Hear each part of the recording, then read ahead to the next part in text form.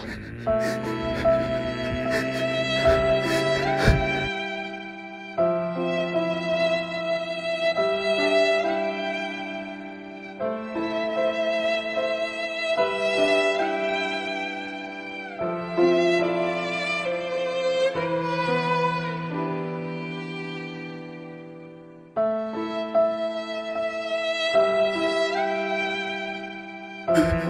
am legend. I'm the bad boy. 10 miles an hour, so everybody sees you.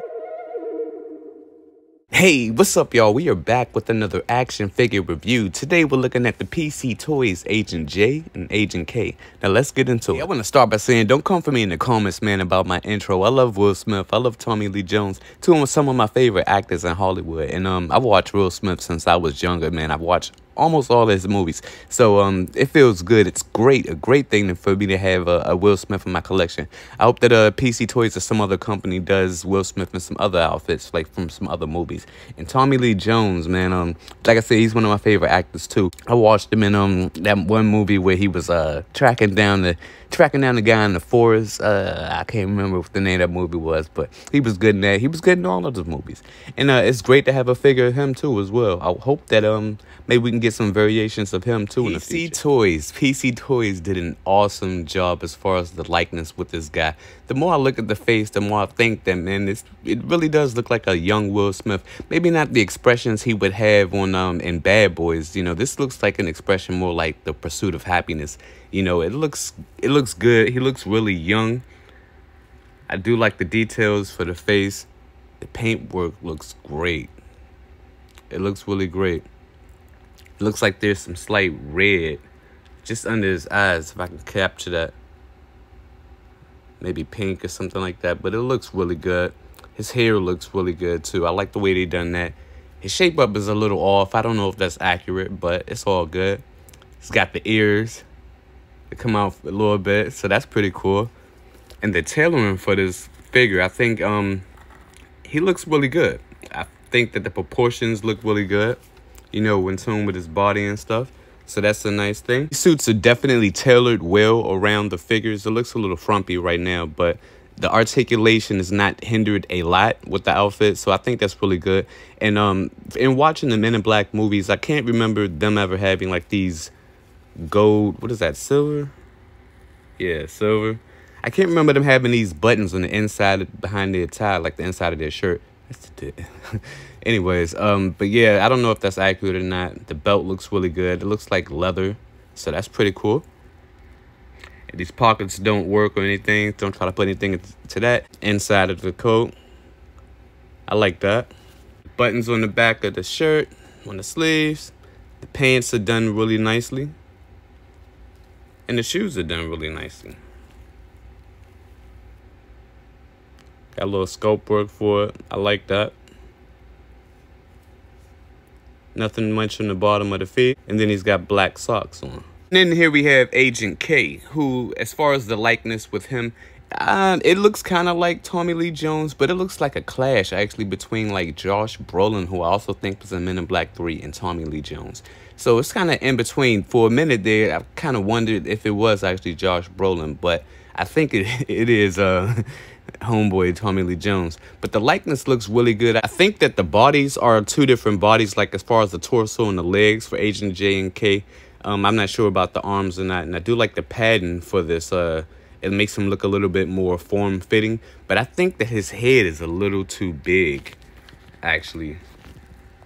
If I can get my lighting right. Proportion to the rest of his body, I think his legs might be just a little bit too skinny with his head. And I think his hands are kind of small too. You'll see that when we get to the accessories. But as far as any differences for the suit, it's pretty much tailored the same way. The pockets are, you know, they're not real pockets. Got the gold for the inside. There's the belt. Pretty much the same suit, but I think that his body is slightly bigger than Will Smith's. And I think Will Smith actually is a little bit taller than him. So there's that.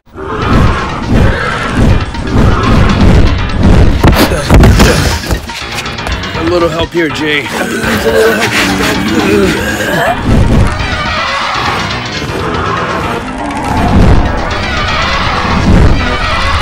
Come on, bitch.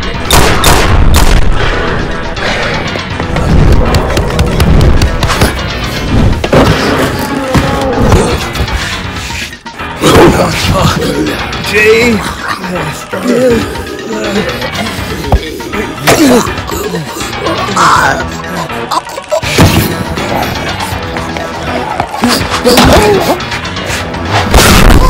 I quit. For your articulation, I want to start by saying these two guys pretty much move the same way, but I think Tommy Lee Jones may have just a little bit more range in the head area when it comes to looking up. So I wanted to start off just by showing you that. As far as the head, you got that same peg, that same sculpt work. PCToys likes to do that one sculpt work for the head and neck.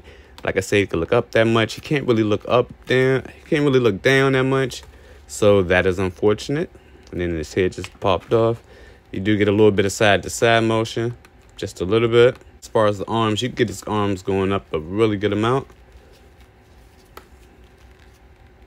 Tailoring is done pretty good for this this jacket right there. There is a bicep swivel.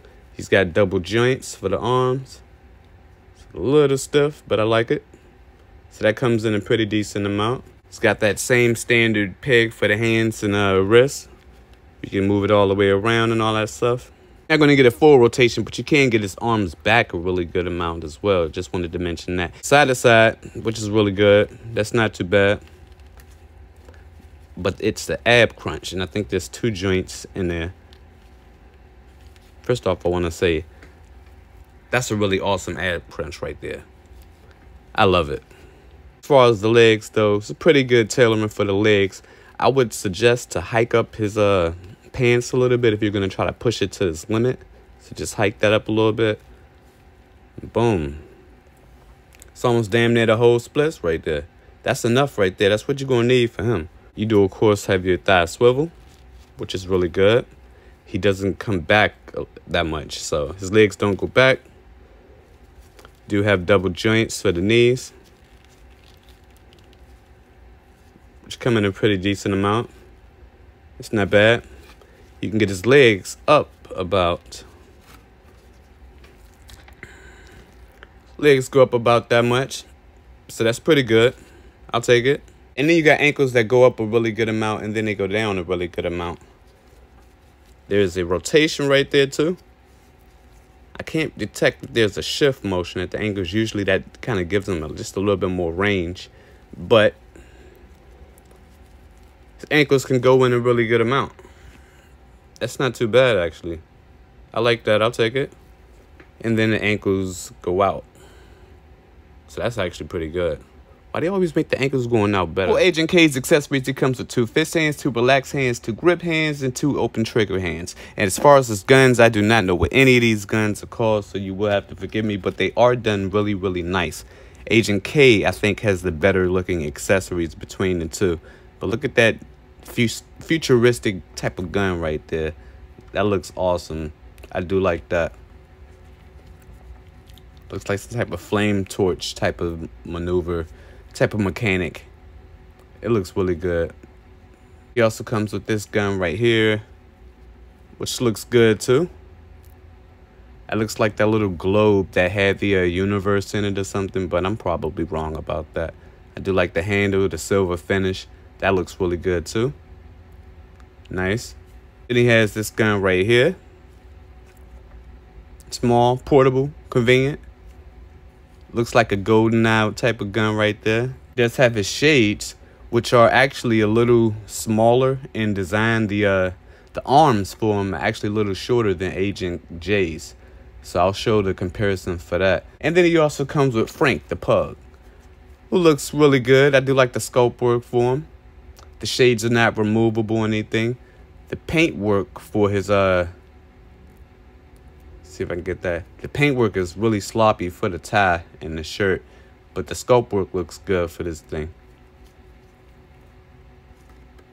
Super tiny fist hands for Agent K, so that's what I was referring to earlier. That could be a little bit better. A little lighter when it comes to Agent J's accessories. It comes to 2 relaxed hands, 2 fist hands, 2 grip hands, 2 trigger finger hands. The same hands basically as Agent K. And here's the shades for comparison.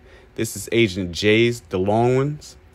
And this one is Agent K's with the shorter ones to fit his big head. As far as the these little weapons right here, I'm gonna try to pick up one of them. I'm not really gonna mess with all of them, but I'm actually missing one. Be careful when you opening up the packages. These things are so small, like a piece just pops out literally every time I open up the package. So this is the extended version of that device that they use to remove the memories or make them forget or something like that. And it looks pretty cool. Not too bad. I'm probably never going to use this accessory because it's so freaking small, and I just don't want to risk breaking it. But it looks alright. And then you have these other small pieces here. I'm not sure the significance of this really tiny piece right here. This one right here.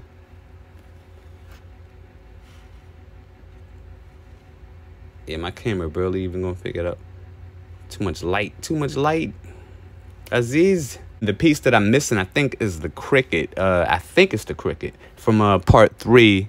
It was on the early ones, actually, but I'm not sure if he has it in part 3. I'm gonna have to go back and watch the movie again. Also, be careful with the hands. They are really tight when you're trying to pop them on and off. So that is, you're going to need some hot water definitely for that. And then lastly, they both do come with these PCToys stands. I do want to mention, if you have the Valorverse weapons accessories pack, these weapons do fit into the hands of the PCToys figures. So besides comparisons, then I'm going to get y'all up out of here. Here we have them next to the McFarlane Gene Stealer figure and their NECA Gargoyles Demona figure. Next, here we have them next to 2 Mayfix figures. We have the John Wick and the Hush Batman. And then lastly, here we have them next to your Marvel Legends Tom Holland Peter Parker, your Matrix PCToys Neo, and your Kotobukiya Zero model kit. On the thoughts for the PCToys Men in Black figures, Agent J and K, man, PCToys, they did an awesome job. These figures are freaking solid. As far as the articulation, it's done really well as far as the tailoring and stuff. The sculpt work and the likeness, the face printing for these 2 figures look fairly accurate. Tommy Lee Jones, not as much as Will Smith, but both of them look really good. Got a good amount of accessories, good amount of range, and the fact that both of these figures come with stands is freaking awesome as well. It's good to have stands in your collection these days. The more the merrier. Honestly, the only real gripes I had with the figure is the fact that it's not 2 joints at the head and neck. They keep doing that solid sculpt for that,